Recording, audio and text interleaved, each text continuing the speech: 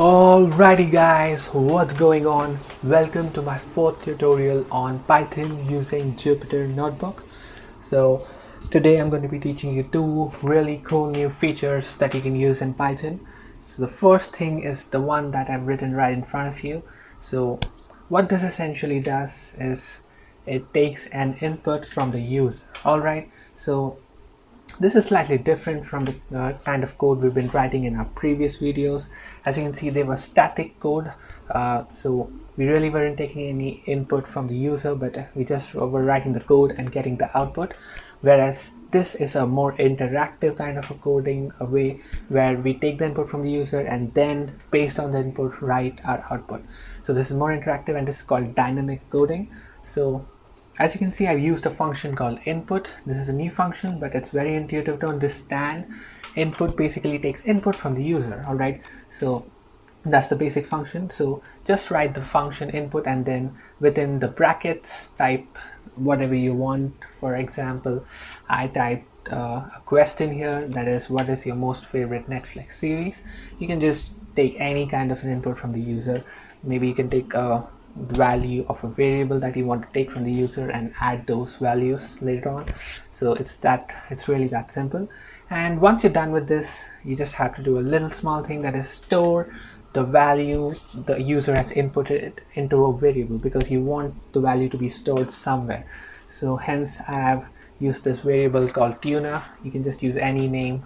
I use tuna, whatever, right? Alright, so let's start by answering the question, what is your most favorite Netflix series? My most favorite Netflix series is Dark, which is a German 2017 time travel series. They've just released season 1 and they're going to be releasing season 2 soon. Can't wait for it. I'm not trying to promote Dark here, just saying that it's a great series. You guys must check it out. Anyway, once you type it, just press enter and it got saved in your variable. So how do you verify that it got saved? You just print it out and use the variable name tuna and run it, and there you go. So now you have the value dark in the variable tuna. Alright, so now coming to the second part of the video, the second thing that I want to be teaching you is string manipulation. Alright, so let's put a comment. The last video I taught you how to use comments, right? So let's say string manipulation. Oh great, what's the spelling, guys? I hope I got that right. Alright, so this is called string manipulation. So let's say I have the variable tuna, which has the value which has the string dark, but let's say I want to print out the first letter of the string. Alright, I don't want the whole string. So it's a very simple way for this. You just have to type print tuna, but you just have to open these curly brackets, square brackets, and press the number 0 and magic. You get the letter D, only the letter D and not the whole word. So what's happening here? So basically what's happening is that 0 is basically the position of the first letter here. So basically when a string is stored in Python, it gives it a kind of a position. So the first letter that is stored is given the position 0, second is 1, third is 2, and so on. Alright, I've displayed it on the screen for you to have a better understanding of it. So you guys have to always remember this. It always starts from 0. Alright, so if I put 1 here and run this, I get A, and so on. There's a really better and cooler thing that you can do with this. Tuna, and let's say I put this colon here and run it, and I get ARK, arc.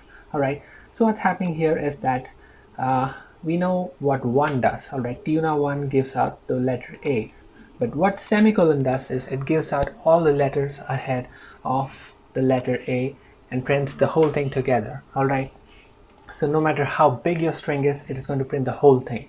Alright, so that's a pretty cool thing. Here we had the string called dark, so it printed out ARK. Suppose we had a string called darkness, then it would have printed out arcness, leaving out D. Alright, so that's a pretty cool thing. And there's one more really cool thing that you can do, and that is typing negative numbers here and you get the last letter. Alright, so there are two ways to do this.